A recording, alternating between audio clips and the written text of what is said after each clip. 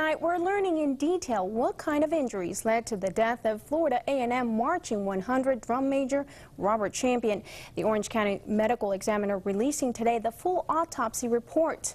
ABC 27's Greg Angel has been going through that report. He joins us live from the Famu campus with more. Greg? Good evening, Patty. Yeah, this right here is that detailed autopsy report. It's being released now just days after the Orange County Medical Examiner officially announced that Robert Champion's death is that of a homicide. And what this detailed autopsy report is providing is now more details into exactly what happened. The 20-page autopsy report gives a snapshot on the final minutes of Robert Champion's life. It was November 19th. The Marching 100 was here at this Orlando area hotel following a performance. It was then this call to 911. We don't know if he's breathing or not, but we need to get an ambulance ASAP. That rushed paramedics here. I don't even know how it was. He was just sitting there. We were just talking. Champion reportedly vomiting and couldn't breathe.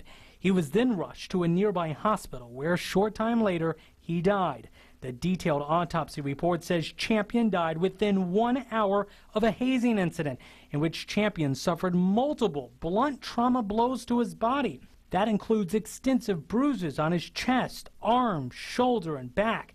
This, the report says, then led to heavy hemorrhaging, which in part caused Champion's death.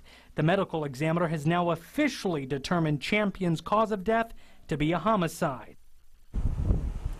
Meanwhile, tonight, several agencies, including the Florida Department of Law Enforcement and the Orange County Sheriff's Office, all continuing their own separate criminal investigations into the death of Robert Champion. Mind you, here in Florida, hazing charge is a felony.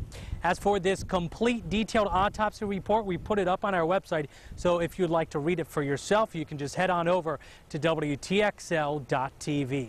That's the latest. Reporting live tonight from the campus of Florida A&M University, Greg Angel, ABC 27 HD.